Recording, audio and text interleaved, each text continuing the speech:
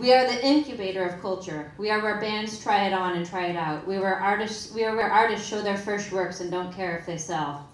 In Secret Project Robot and Mighty Robot Alone, the space I have helped run for the last 15 years, we gave rise to the Yeah Yeahs, TV on the Radio, Black Dice, Animal Collective, not to mention the huge bands that had their first big shows in this very room.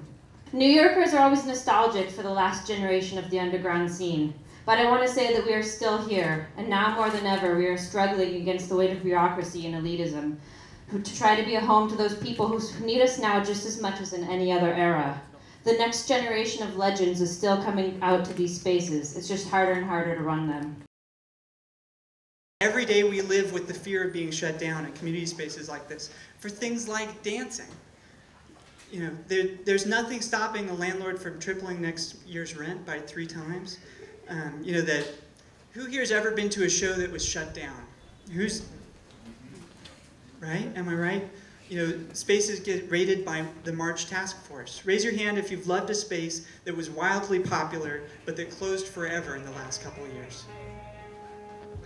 You know, it's traumatizing, yes, and it's devastating. Palisades, Don Pedro, Shea Stadium, Death by Audio, 28510, Annoyance Theater, Cameo, Aviv, Body Actualized, Hi Christina. It seems like every day a space is closing and it's happening faster and faster.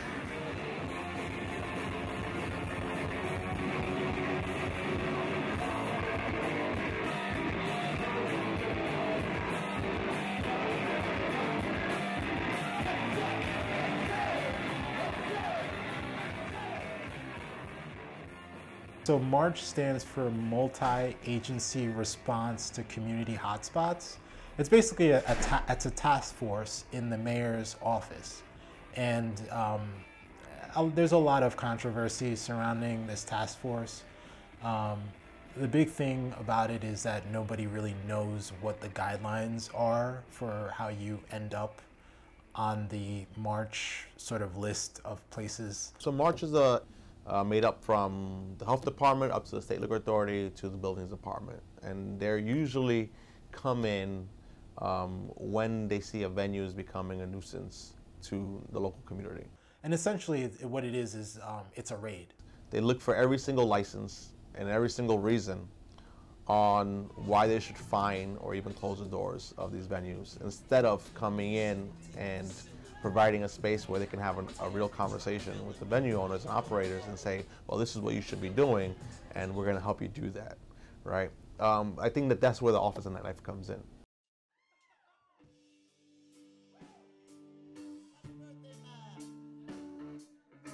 Eventually, mysteriously, Silent Barn ended up getting rolled into the MARCH program, issued us a ton of violations, and we were like, okay, well, we're going to do some legal research. We'll figure out how to take the next step. And while we were not in the space got robbed. We lost many tens of thousands of dollars worth of equipment, and a lot of totally priceless art and things like that got destroyed. And at that point, we realized that we couldn't continue unless we solicited a lot of financial and emotional support from the community.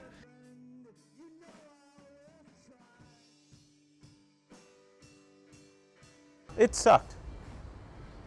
Moving sucked. We finally found a space where you could do shows and also live there legally, which were like our main needs. And we moved in this building and it was a total dump. So we signed a 10-year lease and it's falling apart all the time.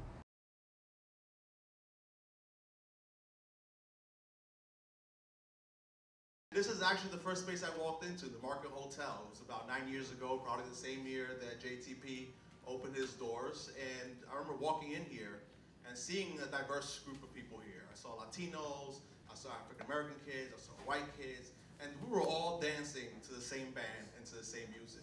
And that's just the power that these spaces have, bringing people together, making people feel that they're part of a community. You know, I grew up in a tough place. I grew up in East New York. And my entire life, I looked for my way out.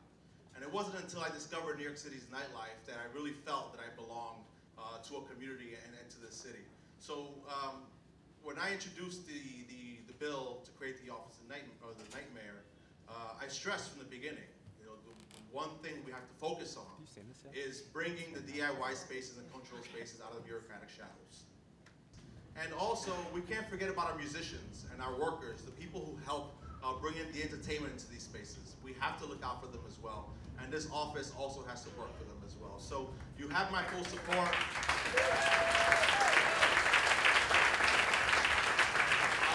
I want to thank Antonio. Antonio's been a great ally in this issue. Part of the reason for Silent Barn, or I think goal, is to be as open as possible to as many new people as possible while still being slightly structured enough that we just don't get continually robbed and, you know, go bankrupt. And I mean, the simple strategy for that is just keep the door open as often as possible. On the programming aspect of things, we really try to be very community oriented, and I think that's really important with starting a new space or having a space in an area that's gentrifying quickly or is just being, or has been gentrified. I think it's really important to be able to serve a community in whatever way they need or is needed. That means, by serving community, it actually physically means bringing those people in to work with you. I don't want it to be one thing for a set group of people, but I like thinking of the space as a place that multiple people can go to and settle in to experiment with a thing that they want to do. New York, however, takes joy in turning spaces of culture and cultural importance and turning them into condos and high-rent chains, leaving behind only urban legend and vacant storefronts. The underground scene is not only important because of the cultural capital it adds to New York City, though it could be argued that this is a huge driver of tourism and economics. It is important because art is something that we as a city and a society have decided matters. But we can't have it both ways. We can't be a city which values art, artists, spaces, and artists, but then put a high-end clothing store in the home of punk rock. We can't say that we think artists are important.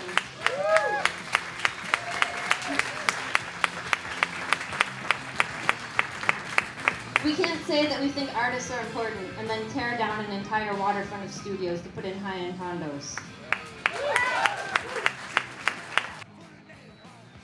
You have to have places that offer a platform to people who aren't necessarily represented. We operate probably at a loss to give a platform to people who are underrepresented, whether that be people of color, women, gay people, trans people, whatever. All those different sort of constituencies are way more prevalent now. You know, I think that the city fails to recognize the contributions that those spaces give in creating the city's identity and making New York City one of the best places to live and be in. Let's get some hands together, gang, for Mr. Curtis Blow.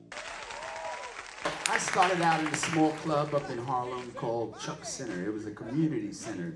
Held 200 people, all ages even. And I was 13 years old, and that's where I learned how to break dance. That's where I learned how to b-boy. I studied the music that the DJs were playing, and I became a DJ right after that. But it happened in these small places that you guys want to say. Places like the Executive Playhouse and the Evolo and the Dojo and Club 371, oh my God, the Disco Fever, you know, the Renaissance Ballroom, Harlem World. All of these places are now gone, and they're not open anymore. And our kids are suffering by it because we had a way out from all the violence, all of the drugs and the murders and all the things that plague our society today. These kids don't have that out. And I see that you guys are trying to bring it back. And I love you for it, and I thank you, because hip-hop saved my life. And you're gonna save lives of a lot of young people in the future. So thank you, and I got your back.